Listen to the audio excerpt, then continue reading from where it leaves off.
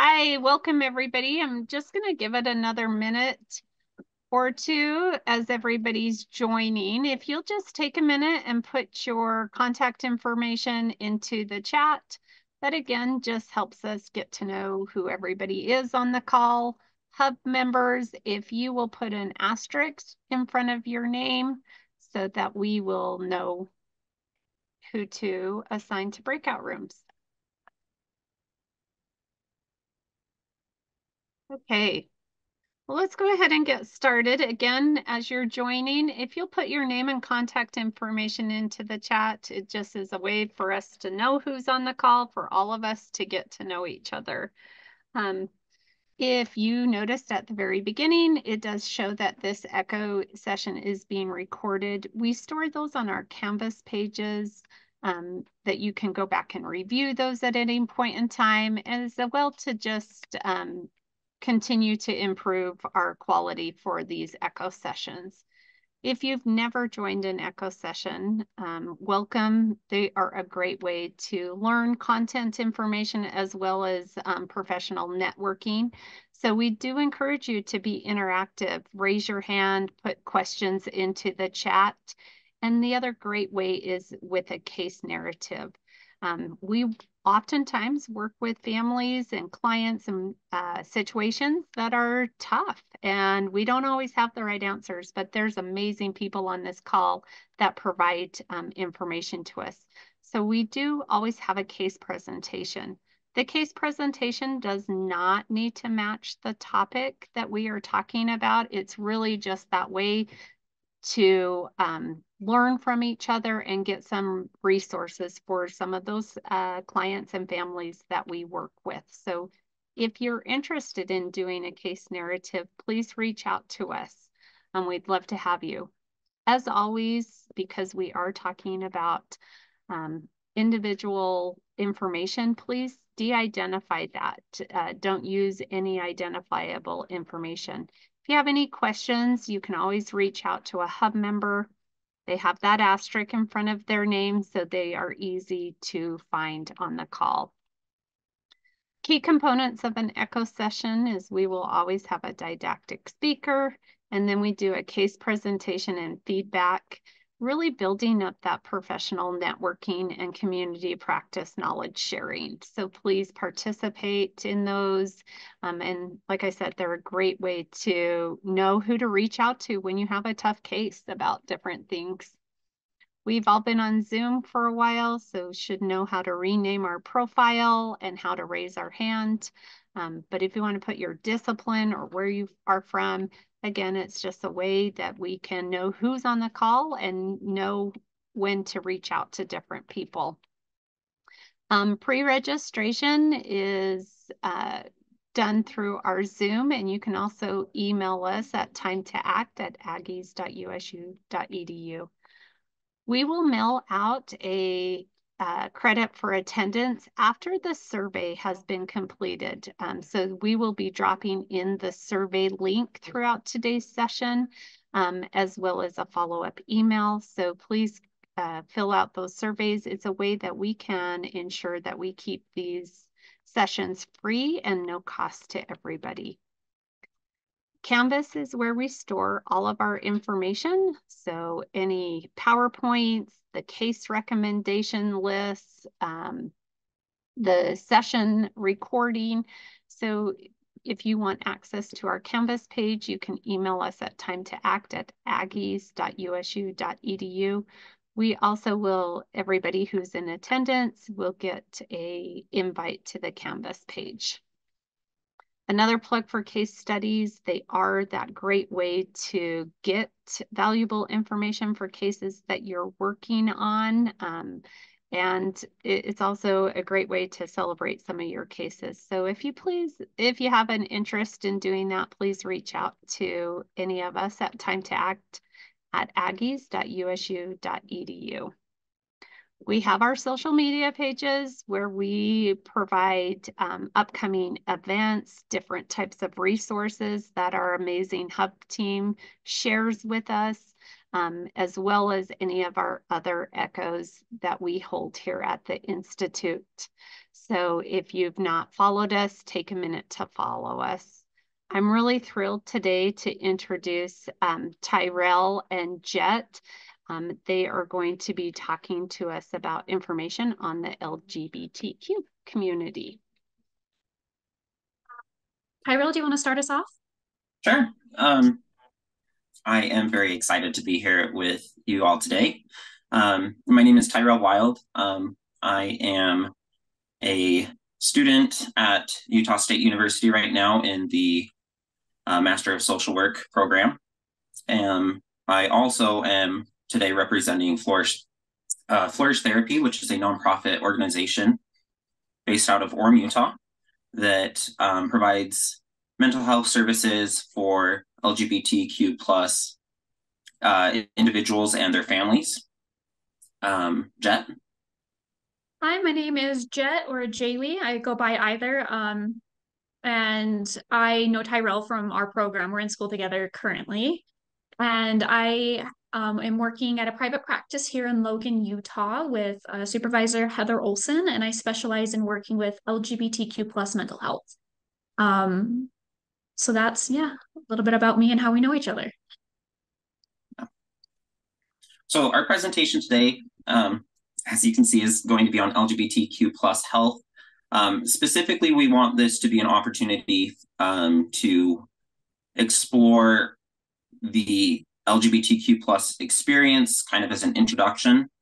We do want to focus promotion on understanding, knowledge, but then also, since we are collectively representing providers that offer community health and resources, we do want to explore specific topics such as physical safety and mental well-being for this population. Throughout the presentation, you may hear Jett and I interchangeably use LGBTQ plus and queer as to refer to this population. We'll talk about terminology a little bit more, but I want to mention that up front just to avoid any confusion. We do hope that this is a relatively interactive presentation with everyone. We'll invite you at times to share thoughts either in the chat or we are happy to invite you to speak if you're in a space where you can unmute both your microphone and your video. We'd love to participate as best as possible. With that being said, you'll notice that throughout our presentation, there's going to be a lot of text on our slides. We don't expect you to read everything. We're not going to be reading everything. One of the most common questions we get as presenters is, are we going to get these slides afterwards? And the answer is yes. So don't feel like you need to read everything, write it down. We included a lot of text so that when you're referring back to this in the future, you'll have some of that information available to you.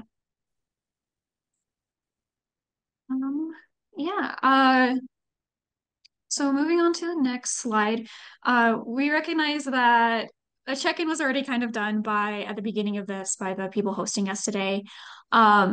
So this doesn't necessarily need to be done again, but we really do want to get to know you guys and any questions you may have. So we're really hoping for the interactive piece as much as possible for y'all. So if you have questions or something comes up, like put that in the chat so that we can talk about it and address any questions you may have during all of this. Is there anything you'd like to add here, Tyrel? I'm just pulling up the chat to kind of familiarize for myself. Let's see. Looks like we've got some physical therapists, some LCSWs, developmental specialists, parent support specialists. So I'm just really wanting to get a feel for where folks are coming from today so that what we discuss ends up being pertinent to the work you do. So feel free to share out, if you haven't already, in the chat, just these 3 items: your name, your institution, and your area of practice, so that we can refer back to that and make sure that we're making this applicable. So. Perfect. So the next thing we'll go over is our presentation outline. So this just gives kind of a roadmap for what we're going to cover today. So we'll start with an overview of identities, history. Those we'll spend relatively a short amount of time on. And then we really want to focus in on this lifespan, common experiences you may see at certain age ranges, and then risk and protective factors for those individuals' mental health in the community.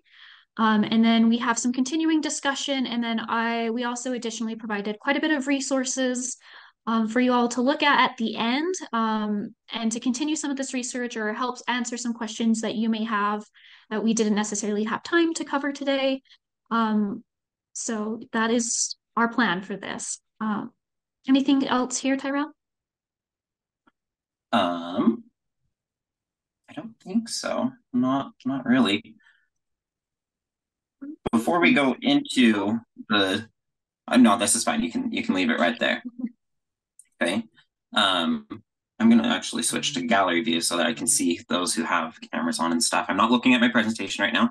I am curious. We have this whole presentation planned.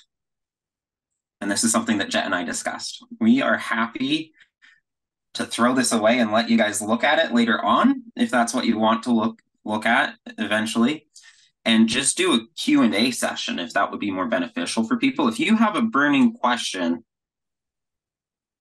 about the queer community, about how your work with them is important, or if it's important, situations that you've come across in your practice and you're not sure how to navigate, things related to this community that you just simply don't understand, we are happy to open this up to be a Q&A forum if that's of interest to people. So I'm putting you all on the spot right now. I'm quite aware of that. What I'm going to do to give you a second to kind of maybe consider that is I'm going to invite everyone to maybe share in the chat, or if you feel comfortable sharing vocally, one goal that you hope to accomplish by the end of this presentation. What is something you hope to learn? A question you hope to have answered? Give you all brief moments to consider that and to share. Tyrel, since I am sharing my screen, I'm not going to open up the chat because I will just put like a black box on the screen, I think. So any questions in the chat, can you relay them to me? Yes, I'm watching as they're starting to come in. So learning to be sensitive and appropriate when working with families and young children.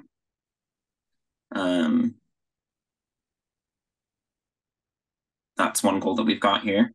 I'm also kind of just reviewing some of those the different organizations that we've got represented. Okay, so we've got one thing that folks are wanting to learn is how experiences may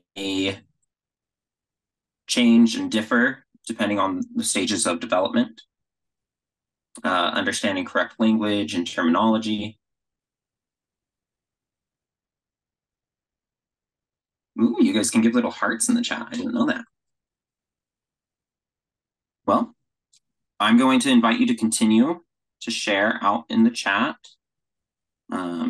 learning how not to be unintentionally disrespectful, or learning how not wanting to create an unsafe space for parents and child. I really appreciate that. The intersectionality between disability and queer identities. Okay. So far, everything that I'm hearing, yeah, thank you for your input, but and I feel like a lot of what you're saying in the chat will be covered during what we've kind of prepared to talk about. And so feel free, if we touch on something that you put in the chat and you want us to talk a little bit more, spend maybe a little bit more time there, feel free to let us know and we can do that. Okay. Are you ready to go to the next slide, Tyrel? Absolutely. Perfect. So we're gonna just an overview of some common language that may be used during this presentation that you may run into while working with people in this community. The first thing that I wanted to point out here is the most respectful way and the baseline is just use the language of the person. If they tell you their identity, their pronouns, what's important to them that you know about their identity, just use that language back in a respectful way. Will be kind of just like the baseline for this because we're not going to be able to cover every single possible identity and all of that. So just use the language that you come across when working with somebody. A couple other terms here is gender diverse. It's an umbrella term to describe diversity in gender, as the name suggests. And under this large umbrella term, you'll run into things like transgender would fall under this more umbrella term. Gender queer, there's a lot of other terms that can fall under that. And then we wanted to point out that there's a difference in between gender identity and sexual orientation. They are two separate pieces of identity that fall under the LGBTQ plus community. And gender identity is one's internal sense of who they are.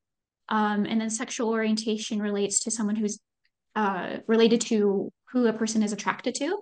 So for an example, a transgender individual can identify as straight. So once again, that just kind of comes back to use the language of the person and the identity that they talk to you about. And then a couple other terms that you might come across relating to gender are AFAB and AMAB, and they stand for assigned female at birth and assigned male at birth. We'll occasionally use those terms. In the presentation, does anybody have any questions relating to this or maybe a term that they are unsure about that we can discuss? Are there any questions in the chat, Tyrel? Not at the moment. Okay, we'll go ahead and move on to the next slide. Mm-hmm. Sometimes trying to understand all of this language is like, I don't really get how these all interact with one another and what we're actually talking about. And so the Trans Student Educational Resource Institute created a graphic. This was created by a trans student. It's called the Gender Unicorn. You may have seen the Genderbread Man as well as another one that I'm familiar with that helps us try and, I guess, express gender identity and attraction and these things in a more, I guess, concrete way. Tries to help us wrap our minds around it. So gender identity, you can see our unicorn friend here. They've got this little thought bubble. This refers to them, the intrinsic part of who they are. Their identity is who they feel they are when they wake up, when they go out. I am this much man, this much woman, this much of other genders, right? This is who they are, just as other parts of your identity is a way to describe who you are. Now, gender expression, on the other hand, if I am a closeted trans woman, I know that I'm a woman. However, because it's unsafe for me at work to present feminine, I may dress very masculine and presenting as a boy. All right. Gender expression is a way for us to see extrinsically gender representation. Now, the example that I gave of a trans woman feeling unsafe, that's not our goal here. We want somebody's gender expression to be authentic and valid, and it may be fluid from times as well.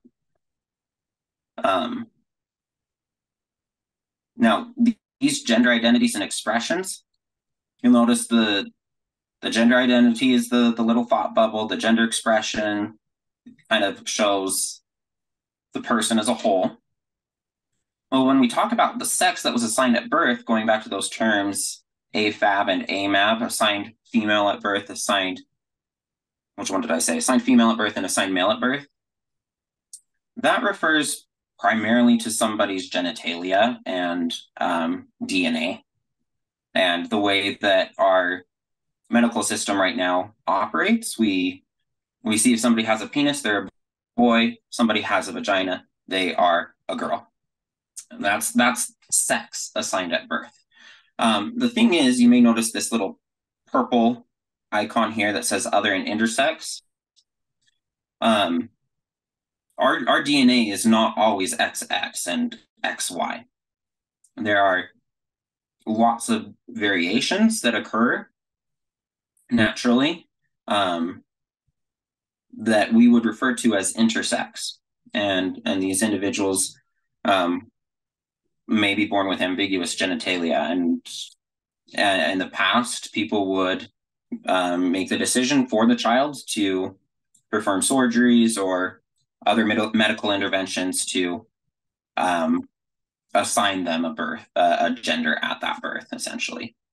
Okay. So that's kind of a way for us to distinguish between gender and sex assigned at birth.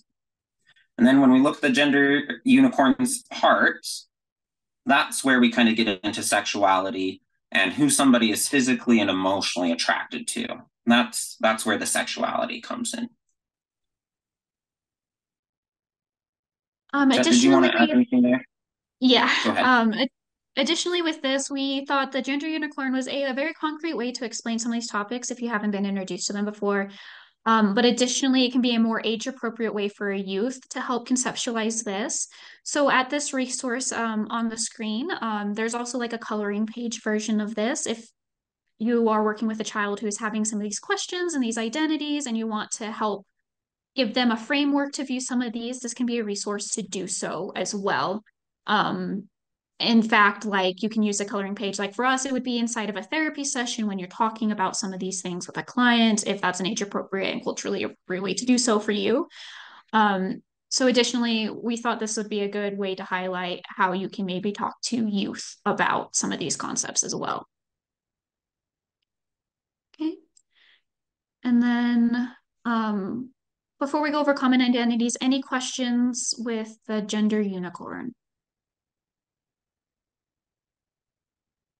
I would like to add to it if that's okay. Yeah, please. Yeah, so I'll turn on my camera while I'm talking.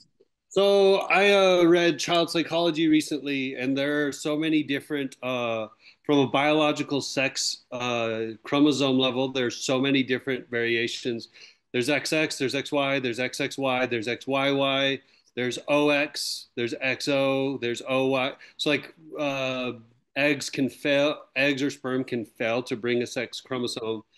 So like it's kind of interesting that our society is binary when like from the chromosome level there's this whole spectrum, and then also in addition to like all that variations in sex chromosomes, you can also be XX and have excessive androgen or the male sex, or you can be XY and have androgen insensitivity. So it was kind of eye-opening to see like 50-year-old research that shows that it is literally a spectrum of gender. Like from a biological level, it's this whole spectrum. It's not XX or XY. There's a whole slew, and so that was really eye-opening for me to see that. So, thank you. That's really fascinating. I'd love to be able to take a look at that resource sometime in the future as well. If you have access to it, I'd love to. I actually made a PDF and highlighted it, and I send it to all my clients that they might care about it.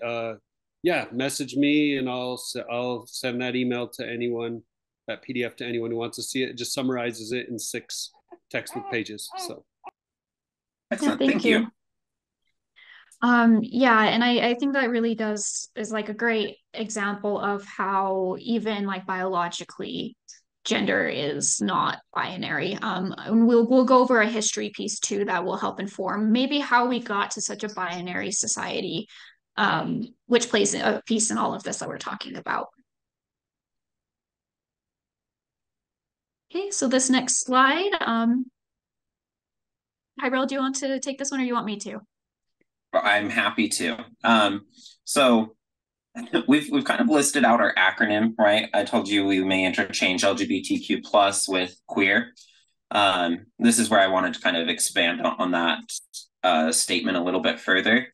In the research that you've done and maybe even just kind of being introduced to this, you may have seen LGBT, LGBT plus, LGBTQ plus, might have then evolved into LGBTQIA plus, and even more recently, I've seen it as LGBTQIA2S plus.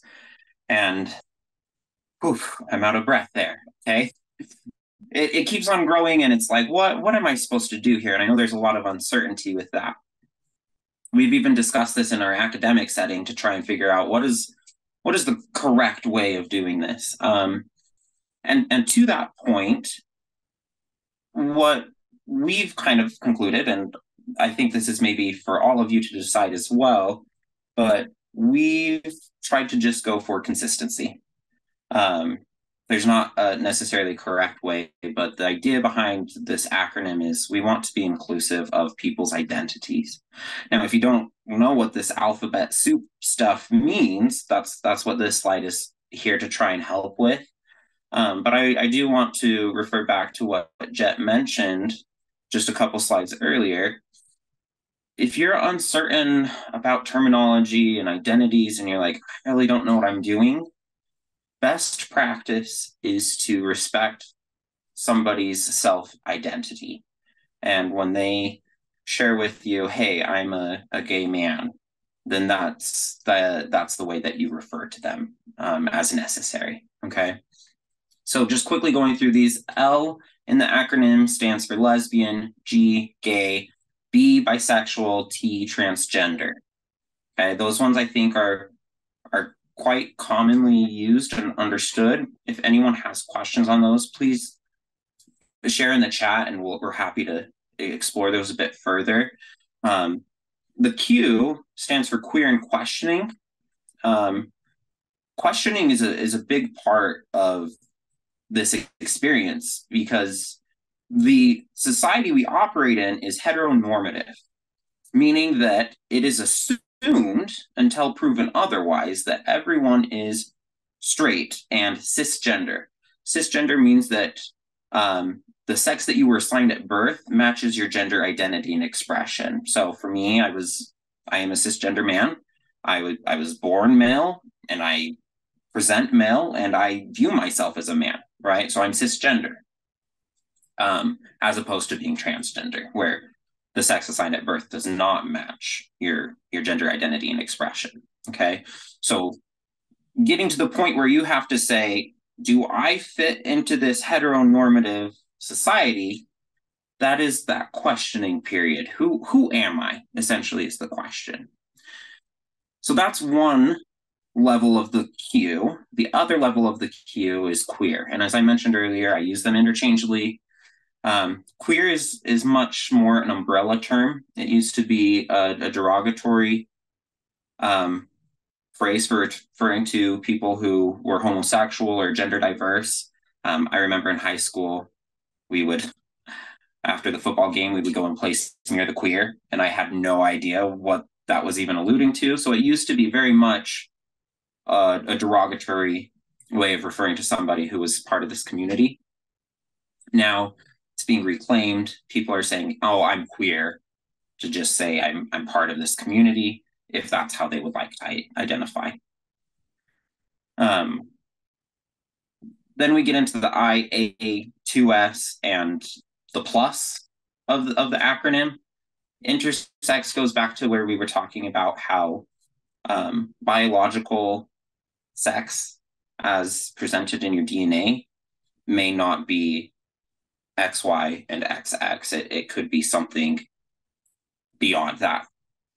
Asexual refers to somebody who does not experience sexual attraction, and that thank you, JC. I saw your chat. We appreciate that. And that exists on a spectrum as well. And then we'll cover two-spirit a little bit more. And then plus, there's a whole slew of them. Reminder, just kind of refer to what what your clients refer to themselves as. And then we'll go over the next piece, which is just a brief history. And we'll do that really quickly so then we can get into the lifespan piece because I'm aware of the time. I want to make sure we get to the developmental piece that everybody or a lot of people are interested in. So let Tyrel take this first slide for the history. Yeah. So I'm going to just briefly mention that the current perceptions of homosexual and gay are very new, only about 100 to 150 years old. And that's the way that we're operating because that's what we're used to. But if we look at history, genders across culture and history, there are significant examples of non-binary representation, meaning not male, not female, but something other. Two spirits is that representation from many indigenous tribes of North America, where these individuals who are two-spirited represent both masculine and feminine traits. Okay. There's also historical representation of homosexuality and gayness across history. You can look at some of these examples we've included on your own a little bit later. But one thing that we want to mention is that kind of starting in the earliest millennia post Common Era, let's see, before Common Era and Common Era. So starting in 0 AD and with the advent of Christianity, the spread of Judaism and Islam, the three monotheistic religions, they prioritized sexual activity solely for the purpose of procreation. And with that, the sexual intercourse between two people of the same gender was no longer tolerated because it didn't serve that purpose. And so as we saw these three religions spread across the globe, we also started to see societies criminalizing and punishing this other because of moral reasons. Jett, do you want to go on to the more modern history? Yeah, so for the more modern history, we're looking at a little bit more American and a little bit more within like the 1900s is the earliest we look. And on the previous slide, if towards the end, we saw the first example in 1650 of homosexuality and gay men being prosecuted alongside Jewish individuals. And so we see this again in the Holocaust in 1934, where gay people were identified with an upside down pink triangle and were also sent to concentration camps during this time. In 1948, we see a paper published, Sexual Behavior in the Human Male by Kinsey. It is dated nowadays. There's much more relevant research, but it is one of the first examples we see of research being done. And it is found that people are a little bit more gay than we thought they were. Then moving on to like more recent, we know that the don't ask, don't tell law, that's another big one. We also see that in 1987, on October 11th, there was a civil rights demonstration, and it would later become known as National Coming Out Day. And this was one of the largest civil rights demonstrations in US history. And then if we go a little bit more to modern day, present day, we have seen several laws nationwide being passed or attempted to being passed to restrict the rights of transgenders individual in access to care. Utah specifically, there was recently a bathroom bill where it limited who can use what bathrooms and put laws around that. And it was targeted towards transgender individuals.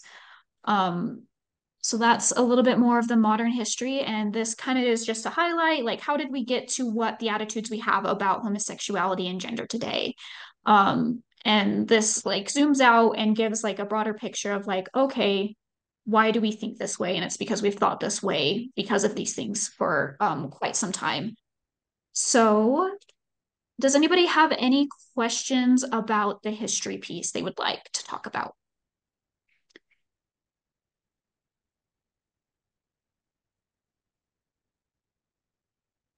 If you have any questions, please feel free to pop up or put it in the chat, but for the sake of time, we'll go ahead and move on to the next piece of our presentation. And so we're going to look across about development, common experiences, protective factors and risk factors for mental health across the lifespan for this particular community. So, Tyrel, do you want to take this one? I do. The historical context is to kind of show you about the way that our society operates, right? So, based on our current societal perceptions, we know that the queer community is a marginalized population. With that being said, this quote comes directly from the Trevor Project, which is a resource we've included for you all. They say it should be noted that LGBTQ plus youth are not inherently prone to suicide risk because of their sexual orientation or gender identity, but rather they are placed at higher risk because of how they are mistreated and stigmatized in society. This is referring to some data that the Trevor Project publishes at increased rates and risk of suicide among LGBT youth. This is true with a lot of marginalized populations, but it's not because of their identity. It's because of how they're mistreated and stigmatized. So, Jett, if you want to go to the next slide, what we want to explore is, okay, what does it look like at kind of significant stages of life, and what can we do about it? Okay. So we're kind of breaking this down a little bit. We're not going to really dive into the risk and protective factors. We've included those there for you to peruse. What we want to highlight is more of the common experience of what it is like for a queer person at each stage of life, okay? So at about the age of 2, between 2 and 4, this is where we see children starting to learn and observe enough within their families, within society, to be able to distinguish gender on a binary scale, okay? At about the age of 2, children are aware of differences between boys and girls. Boys have short hair, girls have long hair. Boys wear sporty clothes, girls wear cute dresses and stuff, right? Whatever we as a society break down gender to be. And at about the age of 3, most of these children can also look at themselves and say, oh, I'm a boy because I meet this criteria, or oh, I'm a girl because I meet this criteria. And then at the age of 4, that is much more solidified, okay? Jett, did you want to add anything to kind of what I explored there? Yeah, with this piece, like looking back on, for a lot of queer people, this is not a time of the life they're necessarily going to have memories of themselves, but it's commonly that we've heard parents say, well, yeah, looking back, I knew at like 4 about my child. Like there's behaviors you are starting to see.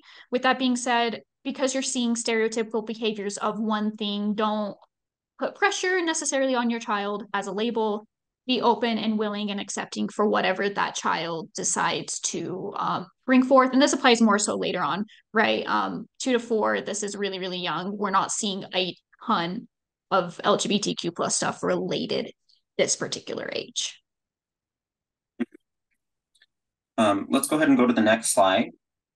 We have a video on here that, for sake of time, we're not going to show you. I do believe this was a pretty popular video, though, so just kind of summarizing it. This is a video where you see children mimicking the behaviors of their parents. And it starts out kind of cute with them doing some cute activities, but then it even evolves into a child smoking a cigarette because the dad is smoking a cigarette right next to him. And then mom flipping somebody off as she's driving in the car, and the kid in the back seat doing the same thing, right? So children observe what we do and repeat that behavior. And in this age range, between 5 to 9, our school age years, we are sponges that are seeking up and absorbing information, knowledge, norms, labels. We're just putting everything into context, okay? This includes values, impressions,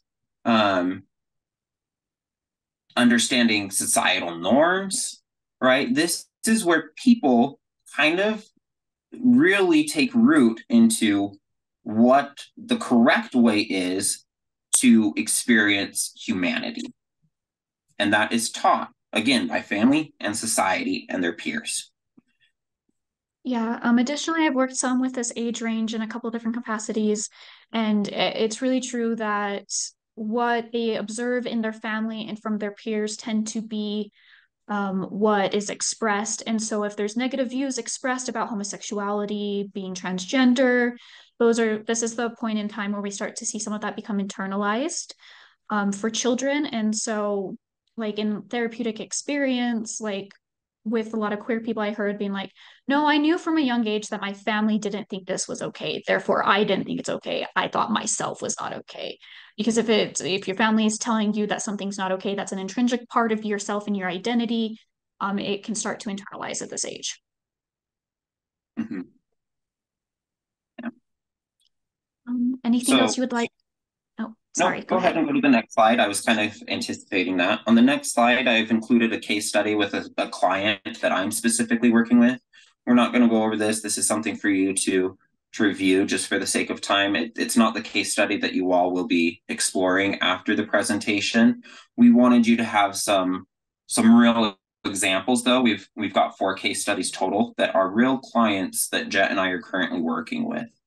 And this is the work that we do, is trying to help people navigate coming out and trying to rectify the dissonance that may exist between their identity and what the perceived norms are. So these case studies, feel free to look over those in the future once you have our slides, if that's of interest to you. If you want to go to the next slide.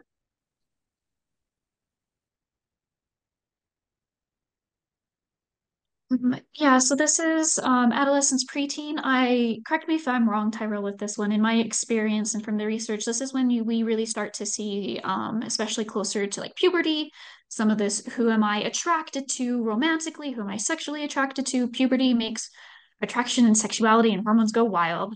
So this is like the first instance where I feel that we really start, if there is any conflict against the norm, start to see it being presented in an individual and expressed that way. And yeah, so this is really truly the beginning of some of these things, really heavily tied into puberty and the hormones that people are experiencing for the first time. Mm-hmm. Now, I want to pause here for just a brief moment and do a check-in with everybody. We discussed with Janelle that let's see, you guys need to jump into the case study approximately in about 10 minutes. We can stop here, which we know is only a few years into the lifespan, right? I want to be mindful of time. So I want to kind of get a collective feel. If people would like us to continue to explore the lifespan, we can do that. If people want us to stop and discuss questions, and Janelle, maybe you can make an executive decision if nobody feels like they want to do that.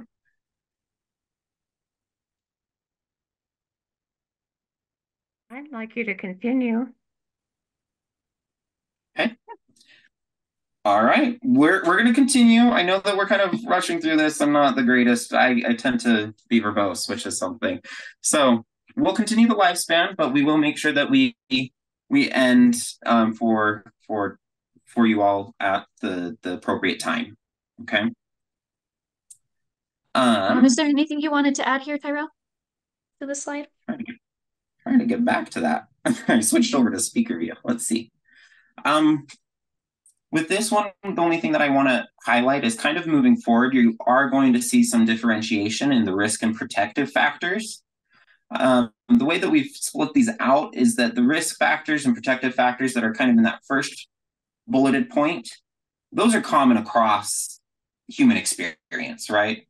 Queer people are people. And so a lot of these risk and protective factors that you're seeing, it's not exclusive to queer identity, right? Now, where we started to break these out, these bolded bullet points, these are things that are specifically either risk or protective factors as they pertain to the queer experience. This experience of being like, oh, shoot, my intrinsic identity is not acceptable. I I am other, I am not okay. And there's that confusion and questioning, why am I not the norm?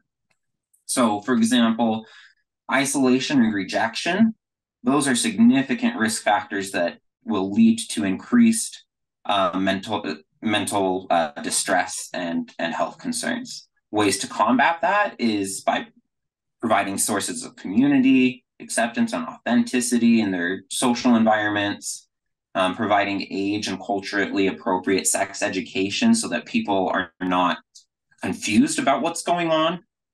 Now, we've also included in the risk and protective factors religion and social media.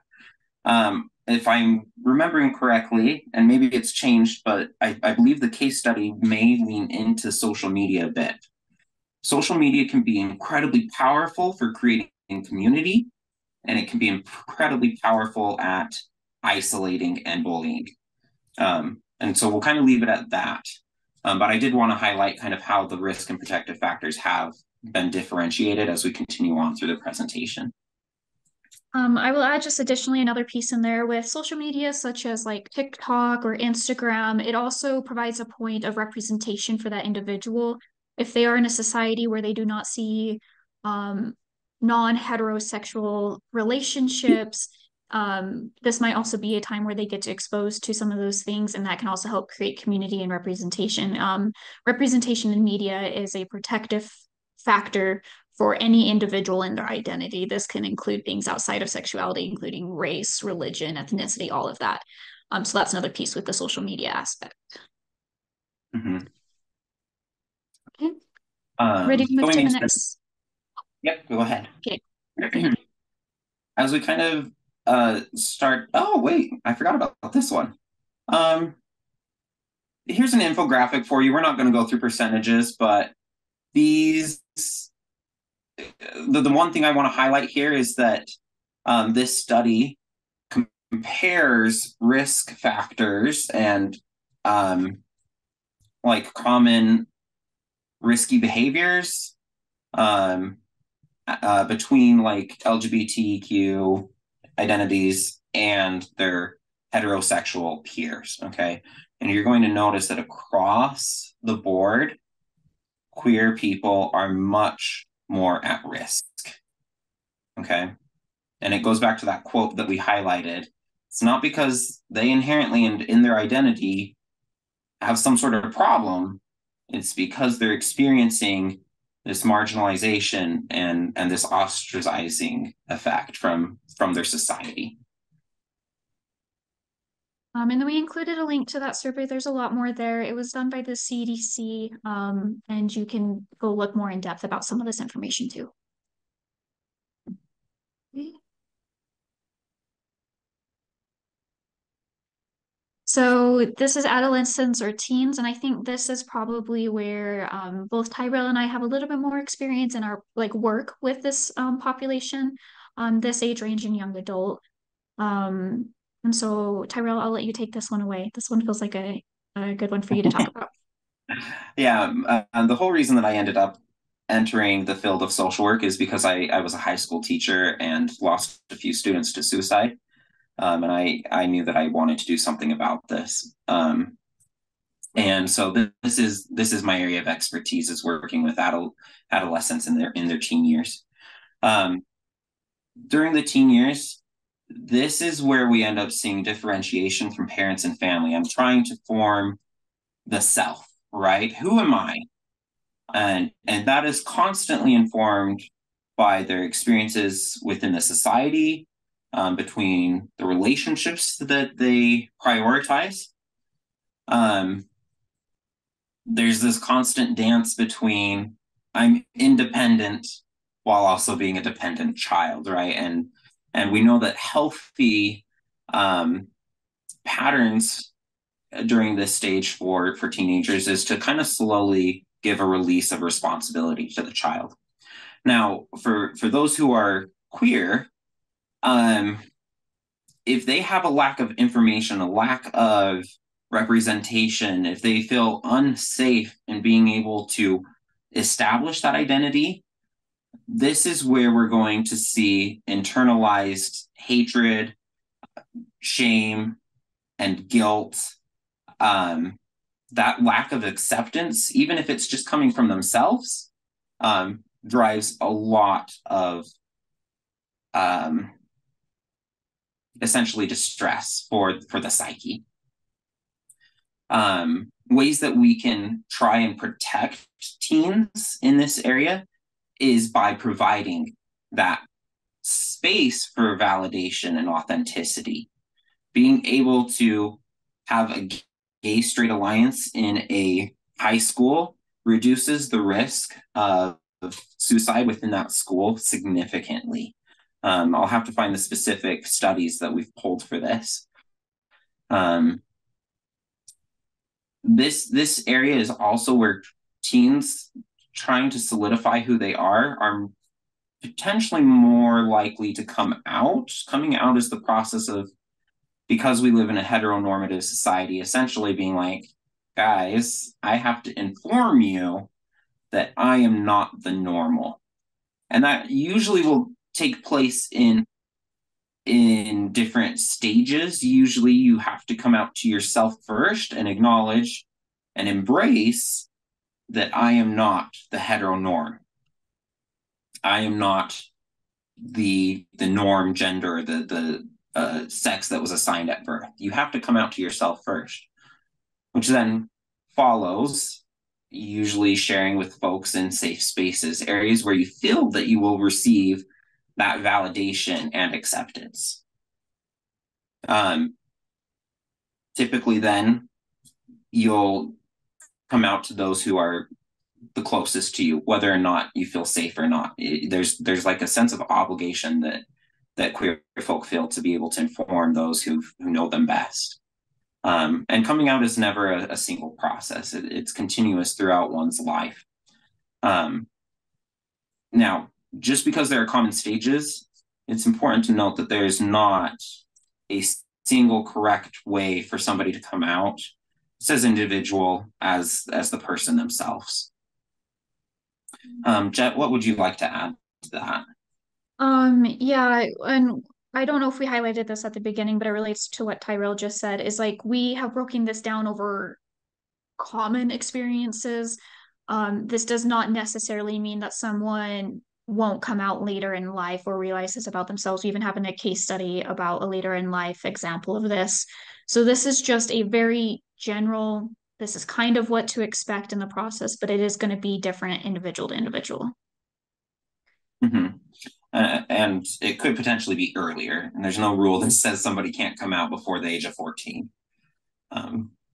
But yeah, what we as providers can do is, regardless of where we're at in our personal values or personal beliefs, what we as service providers can do is allow space for these individuals to feel authentic, to non-judgmentally accept them, to honor their pronouns, honor their experience, educate ourselves, and treat them with respect and dignity that is owed to everyone. There's no, in my personal opinion, this is my soapbox. In my personal opinion, just because one is religious or political or confused or uninformed, whatever it may be, I'm not trying to say those all align with each other. That could come across very poorly. But the number one protective factor for folks is acceptance and safety. And that is something that we can provide easily if we allow them to exist. I'm going to stop with the soapbox there. Jett, do you want to continue on or add anything? I don't have anything to add here. But yeah, I don't have anything to add. Are we good to move on to the next slide? Yeah, and just for time's sake, we do only have about 2 minutes, so we may want to wrap up. Yeah, we'll go ahead. Do you care if I just speed run the next few slides? Absolutely. Okay, perfect. We have another case study here. of a client that we work with for the teen age range. Next over here, we have the young adult. This one, I just really wanted to highlight that coming out is a continual process, that there's not just like you come out, make a Instagram post and you're done. You usually have to continually inform people, especially in the work setting and other professional settings. So as a professional to a professional, if you're able to, making yourself known as an ally to the community, whether that be through actually saying that or through like a little rainbow flag sticker somewhere, can indicate to a coworker that you are a safe space for them. And this is also the time where we can also see some conflict. Maybe not everybody they have come out to themselves, but maybe not the world. Once again, it kind of goes back to the stages referred to. This can be a continual process, especially if there's not been examples given to them. And then we have a case study for a young adult. And then the next piece, we have adulthood. This is when marriage starts to become a little bit more of a common experience. Children, and how are you going to manage if you're in a heterosexual relationship? How are you going to inform your children about the LGBTQ plus community? If you're in a non-heterosexual relationship, what does that look like for you and your family? And then we have late adulthood. We also wanted to point out here that there's not a lot of older gay people due to the many health risks that we pointed out. Suicide being a really big one up there. Additionally, we have to look at the culture and attitude of the people who are in this age range. What did they grow up around? We wanted to point out that the AIDS epidemic really influenced this particular age range of queer individuals. With recognizing that it did influence all queer individuals to some degree. This is a very common story, experience brought up. But in this age range particularly, you're not going to see a lot of older folk who are queer maybe as you do younger people, and that's just because they, due to circumstances and the environment and many other things, they did not live to be this age. And then we have the case study that I mentioned earlier about the older individual who is coming out at about 71 years old, which is an atypical experience, but does happen. And then continuing discussion, we wanted to talk about intersectionality of this. LGBTQ plus is one piece of a person's identity. This intersects with things like religious beliefs and values, race, disability. We wanted to point out a little bit that there's allied communities, a disability community we have regularly seen as an allied community to the queer community, with a promotion of a lot of the same values of just accepting and making it a welcome and opening space for those experiencing life differently than the stereotypical normal person. And then this is also when we can talk about pathologizing normative experiences in the DSM, which is the Diagnostic and Statistical Manual, which is what Tyrel and I have to use in our practice. There's a history involved with that where normative experiences were previously pathologized. Homosexuality was in the DSM for years and it no longer is. So just keeping in mind as healthcare providers, we can unintentionally pathologize something that is a very normal experience for this community. And then I will just go very quickly and highlight the resources that we provided for you, and point out that we have a lot of resources. So if there's something on here that you feel that you're missing and don't have, reach out to Tyrel or I, and we can provide resources for that. So these are for your clients. These are very client-centered and resources for queer individuals or their family themselves. Flourish therapy is on here. I really support Flourish Therapy. I know I don't personally work there and Tyrel does, but I really do value them in their work, as well as looking at local community resources such as local pride centers are another great way to build acceptance and community. And then we have resources for practitioners. So a lot of these are a little bit more informed at the healthcare level, and will be more resources geared to you helping your understanding of some of these things. I try to include a lot of youth-oriented resources given the context of this presentation, and there's all of those. You can look at those on your own time. And then questions.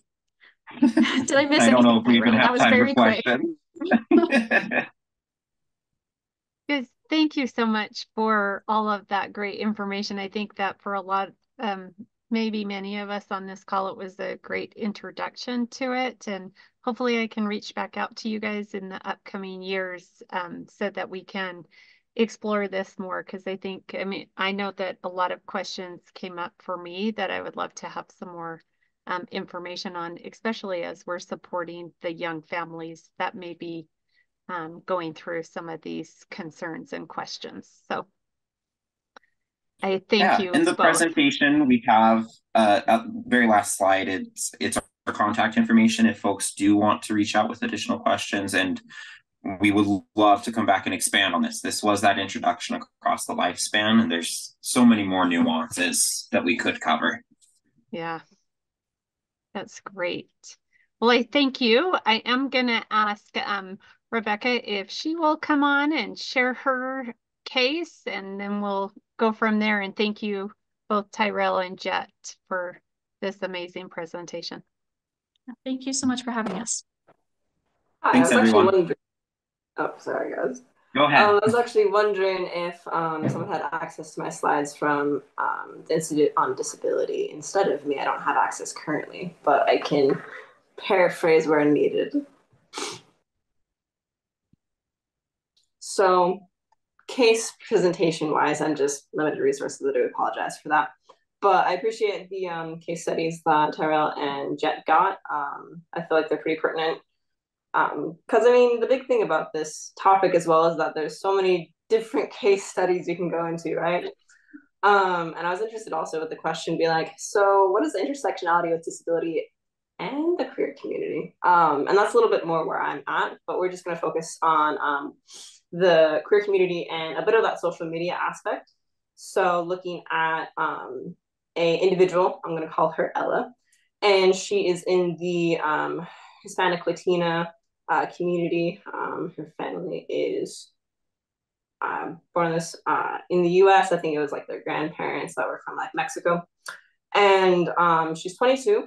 She has, I think, been going to therapy for the past year. This is a clinical setting. And with Ella, she is currently dating someone that is a girlfriend. And she was wanting to talk to her family and have that kind of coming out conversation about being bisexual. This family is, for religious aspects, Catholic, not really practicing though. And so in the past week or so, for this situation, Ella has talked to her family, has said, I'm bisexual, and the conversation didn't go well. The family didn't feel very supportive in the sense that just the way that I guess Ella is working with therapy and having a girlfriend, and then family and I guess that dissonance between I guess values at the moment. And so the family came to say that, I mean, Ella's currently living with them, and they had come out to say that you can't participate in the queer community if you're part of this household, kind of like my house, my rules sort of thing. And so the case presentation is mostly about coming into that clinical setting, knowing that background. It's been pretty fresh, having that conversation with family and trying to figure out next steps. So this can look like, I mean, the role of social media. This can look like next steps in the clinical setting, if there's other resources or further information or questions you would ask Ella to get a better handle on how best to help her in her situation.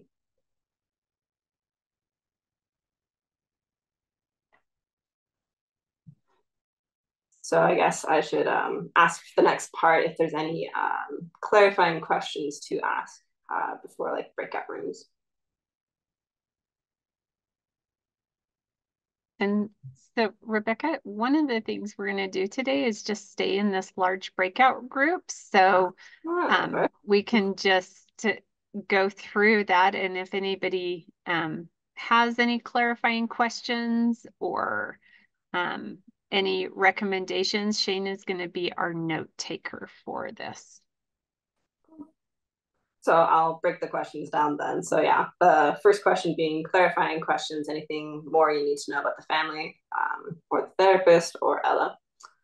I had a different thought. That's okay. So JC has a question. Yeah, Rebecca, Perfect. could you say a little bit more about, and I might have missed this, but just more about the initial reasons for seeking therapy and working with a therapist, if that had anything to do with gender, sexuality, or if it was like coming in with depression and anxiety, and then as part of that process, they teased out that this was a piece for her. Do you have any more information about that piece? Yes, that's the latter part. Sorry, that was also the tidbit.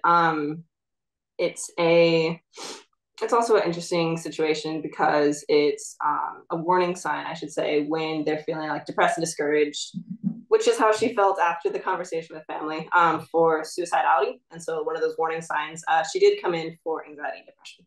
Yes. So one of the questions, oh, Jett. My one question I have is what's like the importance of family for this individual being with a Catholic background and a non-white background? Is family like super important for her, and is that part of the reason for as much distress being brought up? Yes. Yes. The reason why she wanted to even have that conversation with her family was that family is important. She wanted them to be part of that relationship with a girlfriend and just kind of just not even be transparent, but have more of that relationship, family-based value.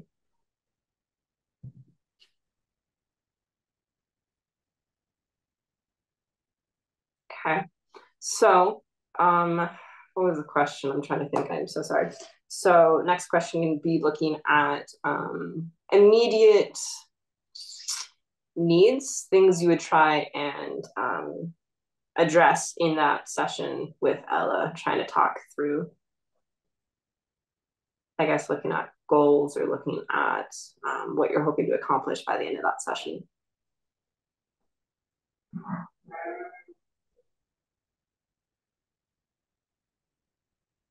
So one of the big things that Rebecca brought to the group was saying, what as a professional would you share with this particular individual as a resource? Does anybody have any ideas on that?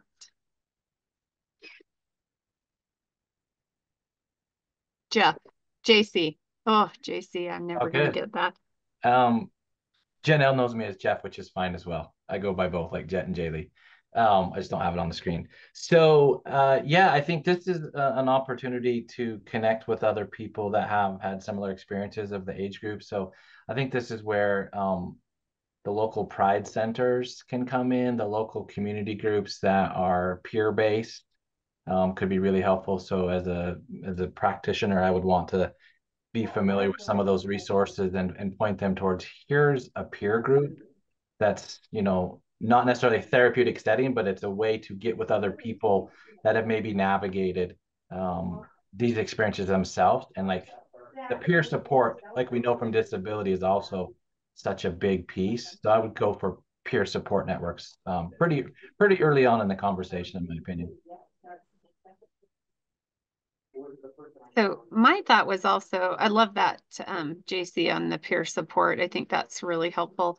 I'm also was wondering if her parents had been included in maybe some of that therapy and if they are going through some of their own issues as this is coming out. I mean, as a parent, we do tend to have certain expectations of our kids, and, you know, sometimes that we have our own issues to deal with. I just would wonder if that's a possibility or something that has been recommended. For sure. And yeah, exploring parental expectations, just their own kind of mental health and things like that in maybe family therapy or just in maybe follow-up conversations or trying to figure it out. It's cool. I did promise a social media component to this. So I'm curious what you guys, what your thoughts are looking at the role of social media. Could it be helpful? Could it be harmful in the situation? Are there specific resources like pages or groups that might be worthwhile for Ella? Or if it should be a, hey, make sure that as you're going through this, you might be avoiding social media more, or what your thoughts are on it. What are anybody's thoughts on social media? That it can both help and harm simultaneously. Good point, Samuel. That's so true. So I'm going to tease that out a little bit then, Samuel. With that, what sort of things could be helpful? What sort of things could be harmful? How could you have that discussion with Ella? I think it's helpful when it's like normalizing, helping them feel connected, helping them make social connections. And I think it's harmful. I don't know if communities go into kind of the culty us versus them, or like turns to like, I don't know, victimy or villainizing the other side excessively. Uh, yeah, like, and you got to look at it, is it serving the client or not? And I don't know, I guess you just kind of would enforce, maybe, I don't know if this is a real term, like social media competence, basically like how one can like determine like, is this piece serving me or is this piece harming me? Can I a la carte it? Can I take the parts that are beneficial and leave behind the parts that are not beneficial? Kind of that mindset. Definitely. Yeah. So then we talked a little bit to like the things pertinent to the actual conversation Ella had with her family altogether. Are there other aspects to this vignette that we should be focusing on that we can find maybe resources for? Heather has her hand up. Oh, sorry, Heather. You're perfectly fine, Rebecca. I was just going to share you kind of a real life social media aspect to that. So both sides of that, harmful and helpful. So my own teen has a severe disability, and social media has been really beneficial in one aspect because her disability is not it's not a common experience for a lot of individuals. And so on the one hand, it was normalizing for her. It gave her a sense of community, and it gave her a sense of this isn't something that is is is so isolating. It happens to other people. There was an ability to relate to other people, and there was a sense of um, being able to feel like this was something that she could get through and that she could go from day to day, and that gave her an ability, I think, to feel like she could have a sense of humor about it because she saw other people do that, right?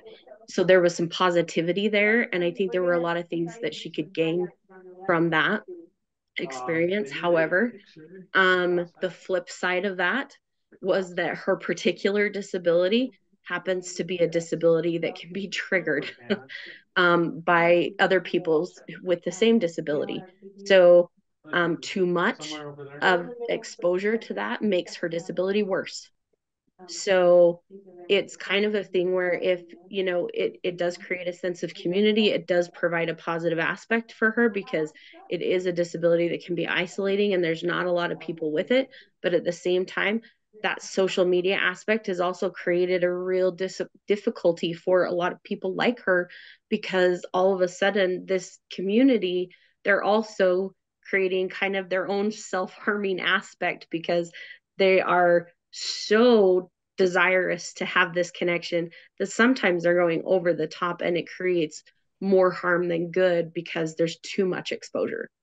And so they're sometimes their own the worst enemy because they have to really turn on the self-regulation, right? And for their age, in that teenage age range, that's a really difficult thing to do when you're trying to develop your self-identity, when you're trying to feel connected, when you're trying to feel like you're not the only person who's dealing with, this crisis in your life and nobody gets it.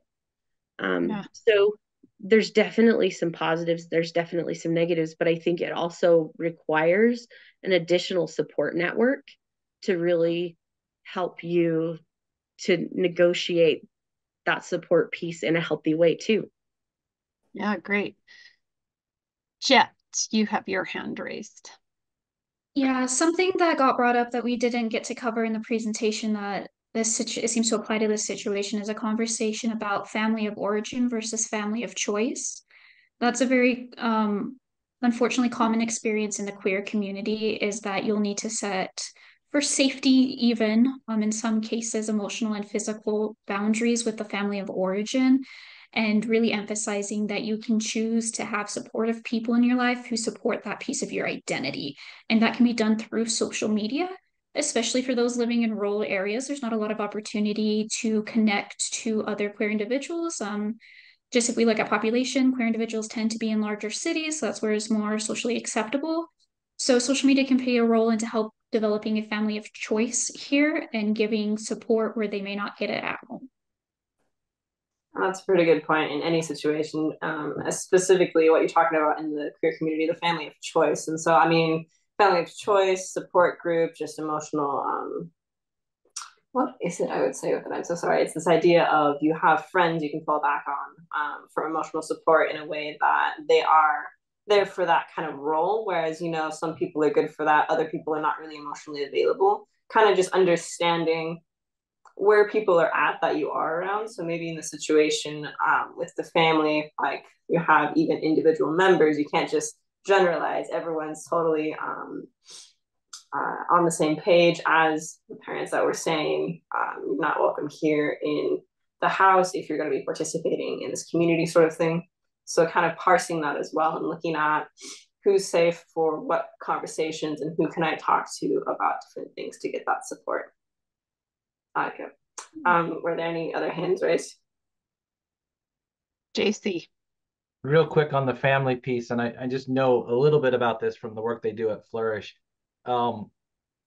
Working with families in this set, back to what you were saying, Janelle, there's a continuum too of like that can go from like not acceptance to celebration, right? And we see this again, this is analogous to the disability, right? So there's disability pride movement now that comes out of gay pride movement. And so, and there's a whole this continuum in between, and family might be any place that's like complete non-acceptance to families that just celebrate this human being for who they are and how they identify. And then in between that is all of this other squishy stuff. And that plays into all of the contextual factors for the family, which is the cultural piece and the religious piece and all of that. So the coming out process is kind of, there's an analogous thing, I think, for the family of the acceptance process. It's not a, here, okay, now we accept. It's this continuing, like, well, what does this mean? And what does this mean for grandbabies? And what does this, I mean, all of these things that families have. So it's just to be aware that they're also going through a very fluid process, and important points of support are key to the family as well. And the idea is we try to help families move, if they're in non-acceptance, at least closer to acceptance. There are families that will never get to celebration, and that's just part of the human experience. But can we get to that validation acceptance piece where there's emotional and physical safety that are those protective factors for these young folks? So I think that's an important piece that I really appreciate, that groups like Flourish really do work with families on that specific piece, because that is definitely part of this complex situation. Yeah, that's a great piece and point of it. Anybody else have any recommendations or things to share with Rebecca? Samuel. Yeah, so this was more answering like the first question than the second one, but I had some thoughts there. You know, like I agree with what Sheen said, like the family needs to be intervened with. One of the complicating parts is like, yeah, like assessing like, can this family be intervened with? If so, like to what extent? If by attempting to intervene, am I going to make the situation worse? And so it's hard because, yeah, you got to pick the client's brain to find out like how likely the parents are to be intervened with, taking into account the client's bias in the situation. And then if you do intervene with the parents, you know, that's going to be a tricky situation because they need to be intervened with, but they need to feel validated. We need empathy for them too. You know, their cultural upbringing and values and thinking patterns, there's like history behind it, and it makes sense to them. And so like how to intervene with them is going to be challenging at that point, because yeah, you have to have that relationship with them. You know, I wonder if the parents need mental health support in general. And so this interaction has to go really well so they don't leave with the overgeneralization, like therapy bad, like that's where you go and they tell you bad things about you. Sounds good. Those are great things. Thank you. Well, we are just about close to wrapping up. So anybody have any last thoughts? or feedback for Rebecca? JC. I'm talking a lot. I have to give a shout out to Tyrel, Jett, and Rebecca, who all are my current students in their final. They're going to graduate in 5 weeks and be out doing this full time. And they're tremendous advocates and professionals. So I appreciate them. I know, stepping in kind of at a last minute piece for the project. So I just want to like shout out to them for doing this on fairly short notice and also just in the middle of their studies. Yes, thank you, thank you. It's been a great thing, and like I said, I think it's a piece that sometimes we don't always think about, or so it was really interesting to me to hear from that younger end of things, and it was just great. So thank you. We are next month talking about a pretty sensitive topic, and it is about suicide. So we will be having a social worker come and talk to us about that. So please join us for that and take the survey, and have a great rest of your afternoon.